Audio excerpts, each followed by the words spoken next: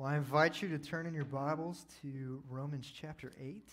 We're going to be looking at verses 31 through 39 this morning as we wrap up our series on Romans 8 that Rio began several weeks ago. Over the past several weeks, we have walked through this chapter in Scripture. We've seen how the Lord works in salvation and how the Lord has worked in our lives. And this morning, as we get to the last 9 verses here, we are reaching the finale. We are reaching the climax of this passage. So let's go ahead and read it. Let's see what it says. Starting in verse 31, Paul writes, "What then shall we say to these things? If God is for us, who can be against us? He who did not spare his own son, but gave him up for us all, how will he not also with him graciously give us all things? Who shall bring any charge against God's elect? It is God who justifies. Who is to condemn? Christ Jesus is the one who died. More than that, who was raised, who is at the right hand of God, who indeed is interceding for us. Who shall separate us from the love of Christ? Shall tribulation or distress or persecution or famine or nakedness or danger or sword? As it is written, for your sake we are being killed all the day long. We are regarded as sheep to be slaughtered. No. In all these things we are more than conquerors through him who loved us. For I am sure that neither death nor life, nor angels nor rulers, nor things present nor things to come, nor powers, nor height, nor depth, nor anything else in all creation will be able to separate us from the love of God in Christ Jesus our Lord." Before we dive deep into the rest of the passage, we have to start at the first verse. Verse 31, as I just read, says, "What then shall we say to these things? If God is for us, who can be against us?" This verse is going to act as a summary point or a main point for the rest of this passage. If God is for us, who can be against us? In the rest of this passage, Paul is going to show how we can know that God is for us. And people disagree about what this verse is referencing. When it says, "What then shall we say to these things?" Is he referencing the verses earlier at the end of chapter 8? Or is he referencing all the way back to chapter 5, as some people think? Or is he referencing all the way back to chapter 1? Basically, is Paul referencing his whole letter? He's saying, now that we know what God has done for us in salvation, what do we say? Basically, what Paul is saying is God is for us. Paul's not asking who's going to oppose us. Paul is posing a question here saying, God is for us, no one can be against us. Paul knows that Christians are going to face opposition, some more than others. But what Paul is saying is there will be no ultimate victory against the people of God. It's not a question without a knowable answer. God is for us, and every effort against us will fail. Now, I've used illustrations up here before. You guys know I played baseball growing up. I was terrible, really bad. It's okay. I accept that. But when I was in that 9, 10, 11, 12, those leagues there was another guy who was about my age named Jordan Thornburg. Jordan Thornburg, he just sounds like a menacing person. But Jordan grew faster than all the other boys. So Jordan is a big dude as a 9-year-old. And by the time he's 11, he's throwing probably 70 miles an hour. No one can hit him. Every team looks and goes, "Oh man, we're playing Jordan's team. He's going to strike everybody out. He throws harder than anybody else we have. We just have to wait until Jordan gets tired, they bring in somebody else, then we can actually hit." Right? Every time we would look at the schedule for those 9, 10, 11, 12, those 4 years in those leagues, we're like, we have to play Jordan Thornburg's team. Because for his team, if Jordan is for us, who can be against us? I was on the opposite side of that. Basically, I was never on his team. But if he was on the opposite team, I was like, there's nothing I can do. There is nothing that we're going to be able to do against Jordan. Jordan Thornburg can kind of point us to what the Bible says about God. And now for his team, they had confidence. Anytime Jordan steps up on the mound, they're thinking, if Jordan is for us, who can be against us? All we've got to do is score a couple runs. No one's going to be able to hit him. And it's easy for us to look at this verse and go, if God is for us, who can be against us? Man, that's inspiring. man, that's going to pump me up. I'm really going to hold on to that. I can memorize it, and I can read it. But does it affect the way we live? Does it affect how we live? Does it affect how we worship? Does it affect how we pray? Does it affect how we share our faith? Does it affect how we read the Bible? Do we live knowing that God is for us and that ultimately all other efforts against us will fail? And that's what we're going to look at today. Everything that we look at for the next few minutes is going to show us how we can know that God is for us. And hopefully, by the end, I want to give you guys a picture of this God who is for us, this God who is powerful, so that we can live in the reality that God is for us and no one can come against us. First, we're going to start with looking to the one who has given us everything. Look to the one who gives us everything. In verse 32, Paul writes, "He who did not spare his own son, but gave him up for us all, how will he not also with him graciously give us all things?" Look to the one who gives us everything. Verse 32 shows us a God who graciously gives gifts to his people. We know from other passages in the Bible that God is a loving Father, that God loves to give gifts. But this verse is rooted in the fact that God gave up his Son for us. And the language here references back to the language in Genesis 22. Or if you know what happens in Genesis 22, it's where God calls Abraham to give up his son, his only son, in a sacrifice. It also points back to Isaiah 53 as Paul shows that it was God's will and God's plan to sacrifice Jesus, to give Jesus for the sake of his people. So we can see from this first verse, he who did not spare his own son, but gave him up for us all, how will he not also with him graciously give us all things? We can see that God has given us, or is giving us all gifts based on the fact that God has given us the greatest gift. He sent his Son for us. The whole Old Testament points to the fact that there's a Messiah coming. And not just that there's a Messiah coming, but that God is going to give this Messiah over so that we can be saved. He's going to sacrifice this Messiah. He's going to sacrifice his Son so that we can have salvation. But notice another word here in verse 32.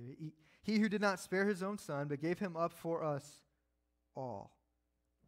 Now, I do this in youth. I'm pretty sure I've done this up here too. I'm not going to ask you to actually do this, but usually I ask, raise your hand if you were an Israelite. And none of the youth raised their hands. And then I ask, raise your hand if you were a Gentile, and all of the youth raised their hands. It would be the same in here, unless you are ethnically Jewish. When it says, he who did not spare his own son, but gave him up for us all, you can look around. Those are the people we're sitting by. Those are the people we worship with on Sunday. In the Old Testament, the Israelites are God's people. After Christ has died, risen again, defeated the power of death, he died for everybody. He brought the nations before the throne. So if I had said, who did Christ die for? Who did God give his Son for? It's Americans. It's Ethiopians. It's the Chinese. It's Koreans. It's Europeans. It's not just the Israelites. It's you and me. It's people who were not part of the people of God in the Old Testament, but who have been brought in by the gracious love of the Father. This is a God who draws in the nations. This is a God who says, I want the message of what my Son has done to reach every tongue and every tribe and every nation around the world. So when he says, he who did not spare his own Son, but gave him up for us all, how will he not also with him graciously give us all things? He gave up his Son. He gave up his Son for the nations, but it shows. If God has given us the greatest gift, he's going to continue to give us the gifts that we need. He's going to continue to give good gifts because that's what a father does. And I know that everyone's relationship with their father might be different. And some may not have a father in their life. I left it over here, so I'm going to have to walk over. But I want you to think about a parent that you have, or maybe a parent figure that you have, and who has given you a gift. And see, the last time we were at my parents' house, they live in North Carolina now, My dad was in the military, many of you know. And after he retired, they moved out to North Carolina. And when we were there, he had given my brother and I one of these gifts. Now, we each got the same one. One of them fell. But what this is a shadow box of his time in the Navy. My dad was in the Navy for 28 years. So he's got medals that signify his rank. He's got medals that signify his duty stations and ribbons that show where he served. My brother and I each have one of these. Now, we like to mess with each other like, oh, I've got more stars on this one than you do, or I've got more. But they're the same. This was a gift to us. It's up in my office. I keep it up there with some of the rest of the things that I have on the shelves there. But that is a gift from my father. Now, it's not a car that I drive every day. It's not food that nourishes me. It's not something that I'm like, oh, I absolutely needed that to survive. But what it is, it's a good gift from a loving father who showed, I want to give something to my child to show that I love him. Not only did the 28 years of service to our family, to the country, to his job, not only did that bring gifts, but this is a gift that shows his love for us, for me. God gives gifts that shows his love for us. God gives the church. God gives families. God gives his word. Ultimately, God gave his son.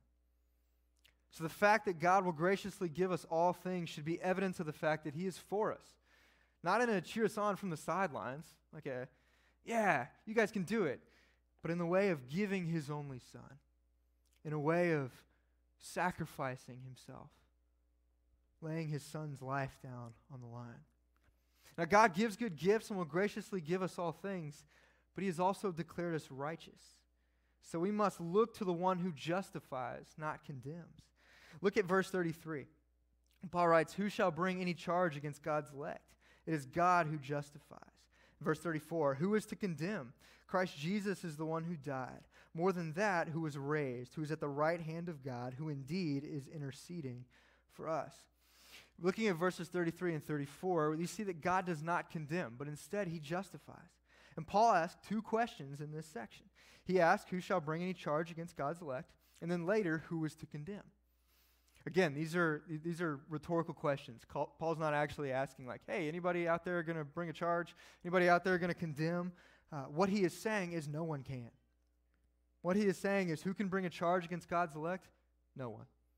What he is saying in 34, who is to condemn? No one. Because as Rio preached several weeks ago, Romans 8, chapter 1, therefore there is no condemnation for those who are in Christ. If God is for us, who can be against us? There is no condemnation.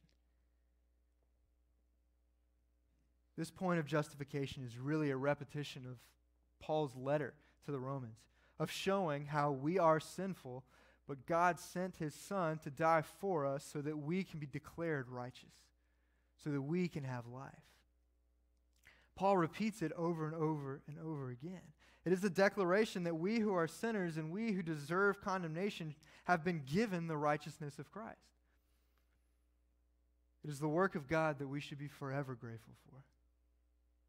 See, in these verses, Paul is writing that Jesus is the one who died. He took the penalty that we should have taken. He stands in for us.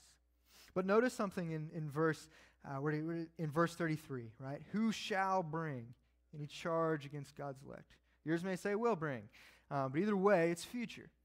And in the original text, it's one word. So it's one word that shows this is a future tense. Not only does it mean in this time who's going to bring in our lifetime for the next however many years we have left on this earth, who's going to bring any condemnation against us, but it also means at the end of time, the final judgment, when we stand before God, who is there to bring condemnation? Because Jesus is going to stand in and say, he's mine and she's mine. All right. Ladies, think of it like your wedding day. Let's pretend you're getting ready for your wedding. You're in the room, you're getting all dressed, you put your white dress on, you get your makeup done just the way you want it. You get your hair all done up just perfectly. You open the door, and you have a mile walk to the altar. It's down a dirt path. It has just rained. It's a crisp fall day. You're going to walk down the path. You've got to get there. Your fiance has committed his life to you. He has said with the ring that you've been given, I'm going to spend the rest of my life with you. I have chosen you. You're excited. Let's go get married. Right. Start walking. Now immediately, you start down the dirt path. There's the train of the dress behind you. It's going to get dirty, right? So you start walking. You're going as carefully as you can. But you realize we're on a time crunch, right? So you start walking. You start accumulating leaves and dirt and mud. And then you slip because you got your nice wedding shoes on. They're not meant to walk down dirt paths. You slip, you fall. You've got dirt on you and mud on you. Then at one point, you're passing down the path and you see a big pile of leaves somebody has raked up. You're like, man, I could use a break from this walking down the path. I'm going to go jump into the leaves. You jump into the leaves. It's so fun. You get up and you realize, oh, man, I have made a mistake. But you got to keep going. You're running out of time. You're walking down the path. You get to basically where the chairs end. It's an outdoor wedding. You see the groom standing at the end. The music starts to play, and you look down, and you realize your white dress is no longer white.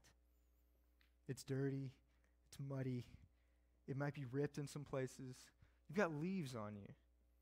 You feel your hair. It's not up the way you want it anymore. You realize, I've ruined this. Shame and guilt comes through you. And you feel, I can't go through with this. I can't do this. But the music starts to play. It's no longer special. It's shameful. You walk up the aisle. You get to the end, and you're holding.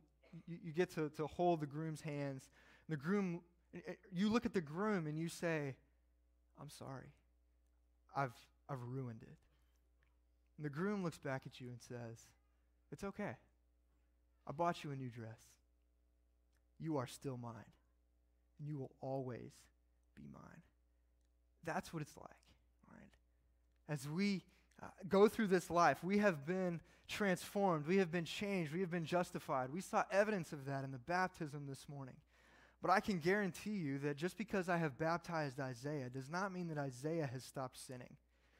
Does not mean that anybody who's been baptized and who has made a profession of faith and who said, I surrender my life to Jesus, has stopped sinning.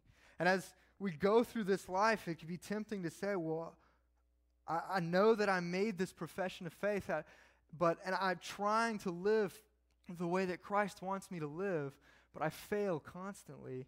It'd be easy to say, he's not going to want me at the end. But it says that Jesus has justified us. He's going to stand in our place. He's going to give us his righteousness and say, oh yeah, Connor, he's mine. Adam, he's mine. Regina, she's mine. Justification shows that God is for us. Because if God is for us, who can stand against us? You want to believe that God is for us? Look what he did through the sacrifice of his Son. Look at how he has justified us and declared us as righteous. And third, look to the one who preserves us. Starting in verse 35, Paul writes, "Who shall separate us from the love of Christ?" And he repeats this phrase, sort of, at the end of 39. He goes all through this. Will be able to separate us from the love of Christ in Christ Jesus our Lord. So he bookends this passage saying, who can separate us? And then he goes through all the list and he says, nothing can separate us from the love of God. Now, let's look at what Paul says. Paul says in 35, shall tribulation or distress or persecution or famine or nakedness or danger or sword? This is not an arbitrary list of just bad things that happen to people. This is not just a list of ailments that general people have. If you want to, you can flip over to 2 Corinthians 11. I'm going to read 23 to 30. Paul writes, "Are they servants of Christ? I am a better one. I am talking like a madman, with far greater labors, far more imprisonments, with countless beatings, and often near death. 5 times I received at the hands of the Jews 40 lashes minus 1. 3 times I was beaten with rods. Once I was stoned. 3 times I was shipwrecked. A night and a day I was adrift at sea. On frequent journeys, in danger from rivers, danger from robbers, danger from my own people, danger from Gentiles, danger in the city, danger in the wilderness, danger at sea, danger from false brothers. In toil and hardship, through many a sleepless night, in hunger and thirst, often without food, in cold and exposure, and apart from other things, there is a daily pressure on me of my anxiety for all the churches. Who is weak, and I am not weak? Who is made to fall, and I am not indignant? If I must boast, I will boast of the things that show my weakness." So this list back in Romans 8 that Paul says, tribulation, distress, persecution, famine, nakedness, danger, or sword, it's not just an arbitrary list of things. This is Paul's experience. This is what Paul has gone through. Paul has taken the beatings. Paul has taken the stonings. Paul has been naked and cold and hungry and thirsty for the service of the Lord. Paul is not saying, well, theoretically, any of you that have a suffering, that's not going to separate you. Paul knows in his bones. Paul knows in his scars. Paul knows in the traumatic stress on his body that none of that stuff is going to separate him from the love of Christ. Paul knows that none of the hardships that he has faced, none of the hardships that we will face, none of the hardships that anybody who is in Christ will ever face is going to separate him from the love of Christ. Paul says, "No, in all these things we are more than conquerors through him who loved us." In 38, "For I am sure that neither death nor life, nor angels, nor rulers, nor things present, nor things to come, nor powers, nor height, nor depth, nor anything else in all creation will be able to separate us from the love of God in Christ Jesus our Lord." You guys see why this is the climax of this passage? You guys see why this is the finale of Romans chapter 8? Paul is saying, no matter what happens in our lives, nothing is going to separate us from the love of Christ. And this passage, 31 to 39, shows it's not anything that we have done. Because if it's up to me, I would have separated myself. I would have prone to wander, right, as the hymn says. But it's not up to me. The whole passage has shown if God is for us, who can be against us? God is the one who gives gifts. God is the one who justifies. God is the one who preserves us. So as we think about what it means to live in the reality that if God is for us, who can be against us? We have to remember these points. We have to look to the one who gives good gifts, including his Son.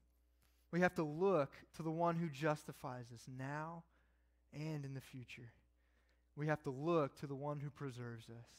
No matter how rough life gets, no matter the trials that we face, we know that God is holding on to us and that God is preserving us. Going back to my illustration earlier about Jordan Thornburg, actually God is not like Jordan Thornburg. Because, and to toot my own horn a little bit, one game I got a hit off of Jordan Thornburg. And now, okay, it wasn't an actual like swinging hit. I bunted. Okay, so if you know anything about baseball, a bunt, you just stick the bat out there and wait for the ball to hit it. So I did that. I beat it out, got on base safely. But it shows that Jordan is a finite baseball player. I don't think he played in high school. He grew faster than everybody else, but then everybody else kind of passed Jordan. He is not pitching in the major leagues right now. I'm not sure what he's doing. But God is not like Jordan. Because while Jordan had a weakness and eventually faded into the pack, God doesn't. God has no weakness. And that statement, if God is for us, then who can be against us? That will always be true. because nothing can come against this God. God has shown his power. God has shown his might. God has shown his ability to save. God has shown his ability to justify. God has shown his ability to give. And this is all what I want you to be excited about this morning. What I want you to see this morning. See this God. See the reason we come to worship on Sunday mornings. See the reason we study his word. See the reason we pray and believe it. I want you to see this God. I want you to see what he has done for us and the fact that he is for us. For those who are believers, we serve and worship a God who is for us, who has done all of this. So for those who are believers, what I would tell you is do this and live, right, as the Bible says. Continue to read the Word, continue to spend time in prayer, continue to worship as you believe that this is the God that we serve. Have a picture of who this God is. For those who are unbelievers, this is what I want you to long for. This is what I'm praying for you to long for. To long for a God who forgives your sins, a God who justifies you, a God who sent his Son for you, a God who loves you. Now hear me when I say this. If you're an unbeliever in here, this verse, if God is for us, who can be against us? It doesn't apply to you. Now God loves you, but you are still separated from him because of your sin. And this morning, there will be an opportunity for you to surrender your life, to say, I have sinned, I have fallen short, and I surrender my life to Jesus. As we wrap up this morning, we're going to pray, we're going to take communion, we're going to sing a final song.